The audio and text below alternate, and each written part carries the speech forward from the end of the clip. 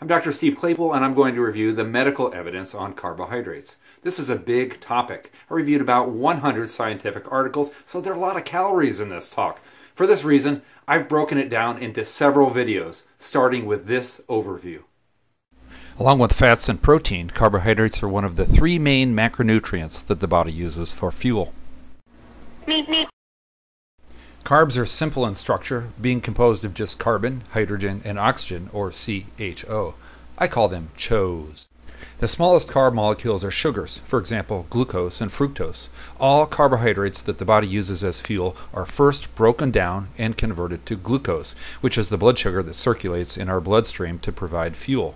So fructose is converted to glucose. Sucrose, which is table sugar, is simply glucose and fructose bound together. It's the white granular sugar we cook with, unless it has molasses added to it, then we call it brown sugar. When digested, the sucrose is split into the glucose and fructose molecules, and the fructose is converted to glucose. Lactose is the sugar found in milk. It is composed of the sugars galactose and glucose bound together. Lactose is digested to glucose. Starch is the most common carb in our diet. It is a larger CHO composed of a bunch of glucose molecules bound together. Starch molecules can be very long, with many glucose molecules attached in a chain. Like all the other digestible carbs, starch is broken down into glucose. The difference between sugars and starch is that sugars are smaller and our taste buds identify them as sweet. But they're all CHOs and they're all converted to glucose. Fiber is a third category of carbs. It differs from the other carbs in the fact that the CHO molecules are assembled in a way that the human body cannot digest.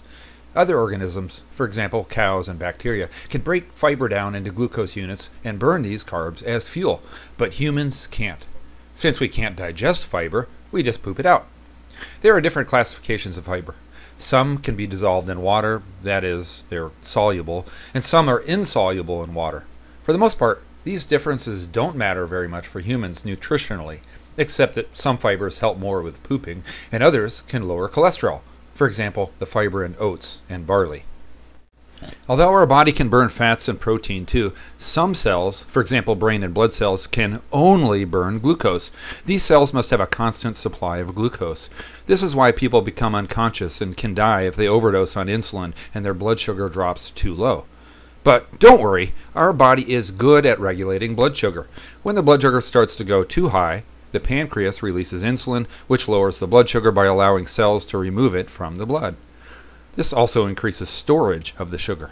On the other hand, if blood sugar starts to drop, the pancreas releases glucagon, which causes the liver to release glucose into the bloodstream. Your body uses these mechanisms to keep the blood sugar level fairly constant. People erroneously think of foods as belonging to strict categories. For example, they often define a food as a protein or a carb. Most of the foods we eat contain a mixture of the macronutrients protein, fat, and carbohydrate.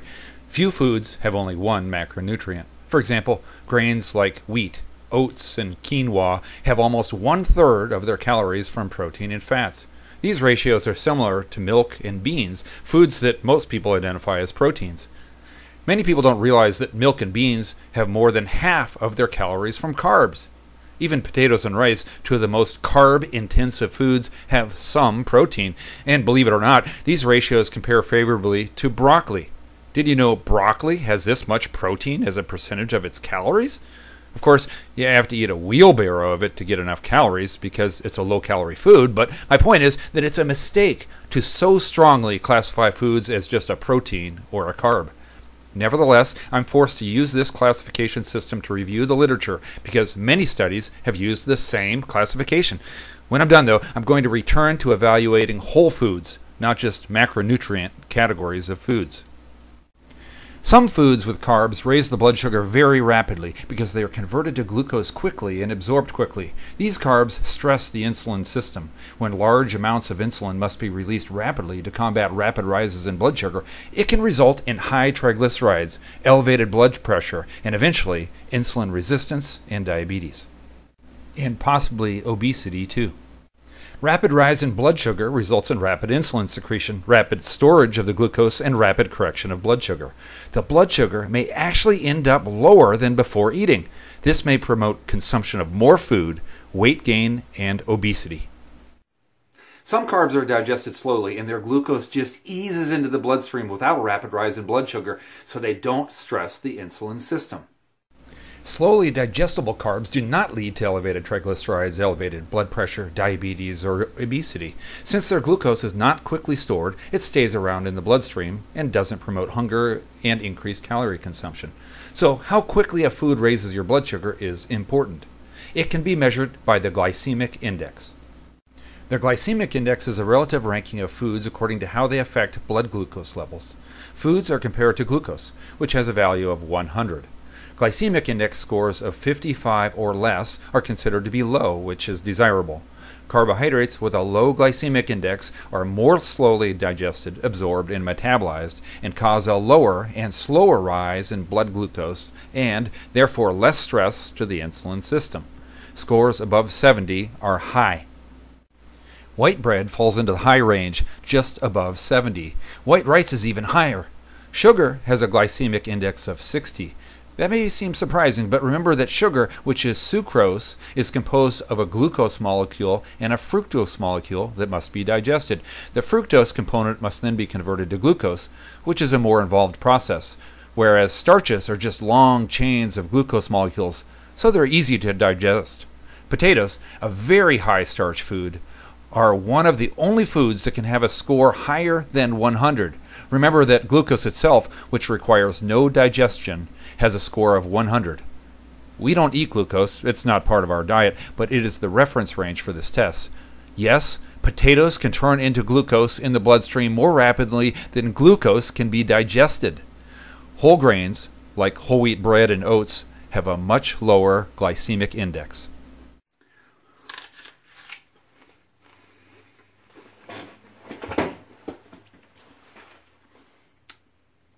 After I made the fruit video, many people questioned that fruit could be good for you because it has sugar. How can fruit be as good for you as vegetables?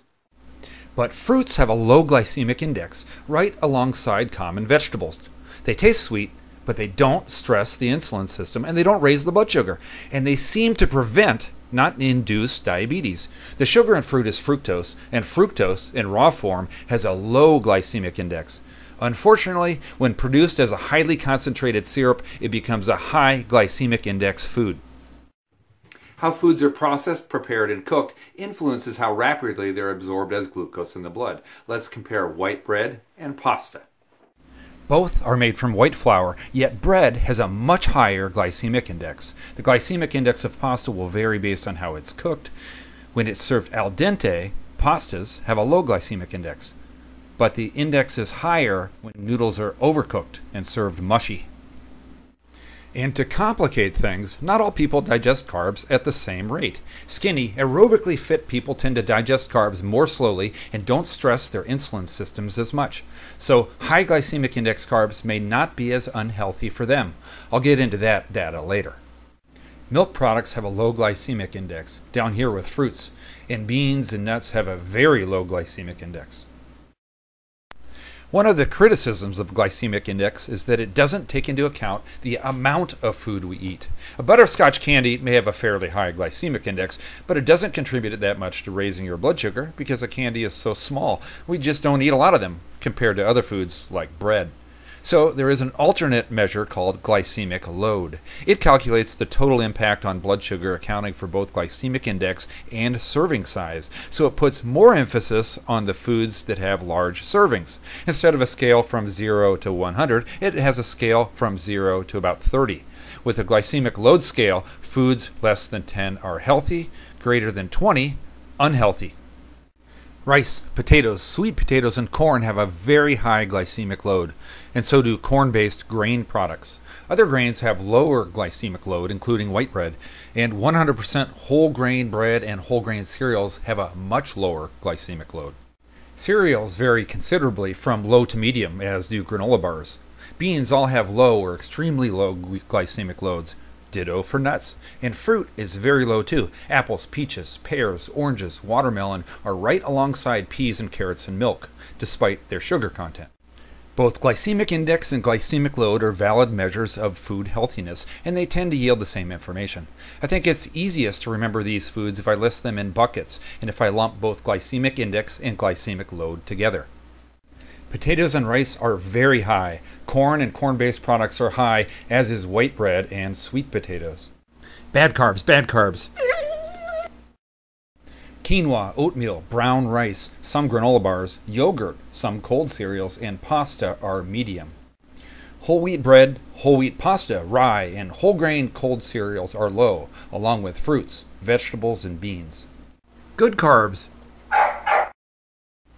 Try to remember the basics of this information because it cannot be found on food labels we use in the United States. In some countries, like Australia, they label glycemic index information. Their labels actually indicate if a food has a low glycemic index. But in the US, we're more worried about trivial food minutiae than information that impacts health. In my next video, I'll review why glycemic index is important.